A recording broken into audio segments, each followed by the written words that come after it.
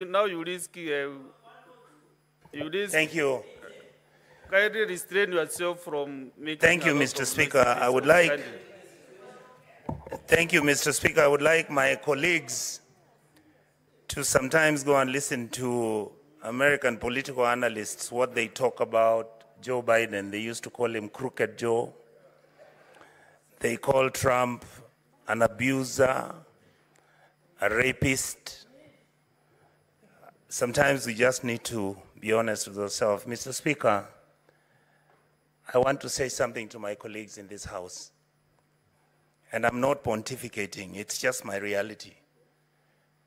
I feel, because of the issues that I've been raising, I could be abducted. And I am not anti-government. What I am saying is that our country deserves better. We can run this country. President William Ruto can continue to govern this country, and he can even win the coming elections if he did the basic things that Kenyans want. Please, let us not kill our young people. It is only in Latin America when drug dealers and warlords organize for certain individuals who disagree with them to assassinate or abduct people, to violate women's rights. I am begging my colleagues, in fact, I am begging the President of the Republic of Kenya, President William Ruto, the history of this country will never forgive you if these abductions continue.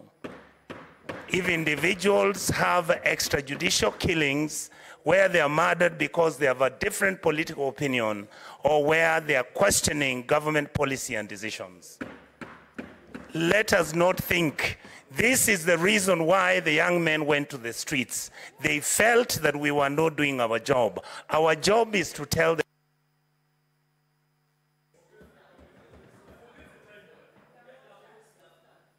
Senator Omar Sheikh Mariam.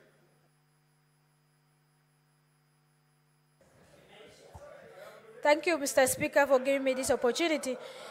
Mr. Speaker, in the Constitution of Kenya, there is a right to life.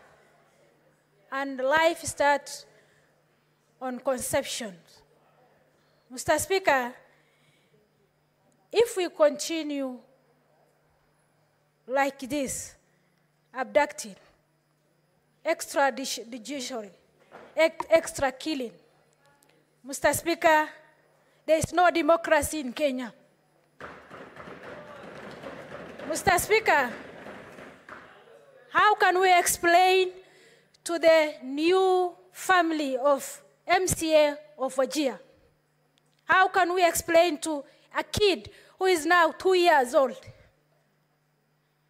Mr. Speaker, we need justice in every part of the Kenya.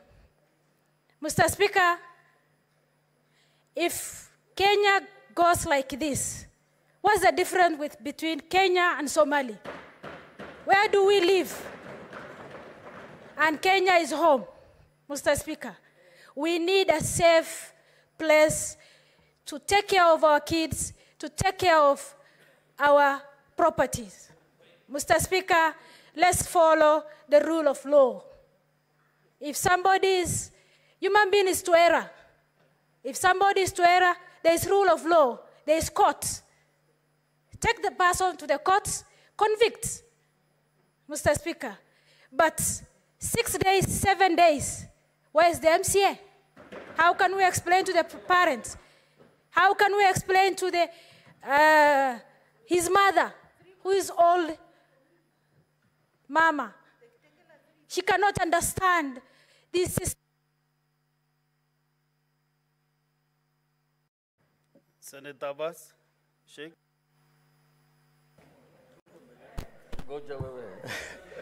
Thank you, Honorable Speaker. Honorable Speaker, I want to join my colleagues also. And I want to thank all the members for standing with the people of Wajir. Thanks, Senator Sifuna. I just gave you and gave Onyonka. Honorable Speaker, as it has been said already, I want to join